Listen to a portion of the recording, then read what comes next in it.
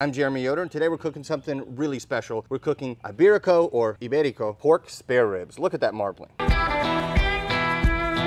And then I went down to Costco because I need a point of comparison. We just got the regular old Costco pork spare ribs, St. Louis cut. We're not really gonna know how special they are until we compare them to the ones that I'm always used to eating.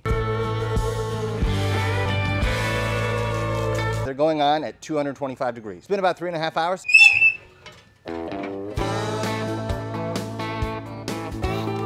All right, these have great color and we're gonna wrap them up. Let's just cinch the wrap. Pretty darn good. Look at that. Regular old Costco ribs. That's pretty good rib. This is the Iberico, just salt and pepper. Wow, almost like when you eat a sausage and it's just packed full of juice. Now to me, that was like almost a perfect rib.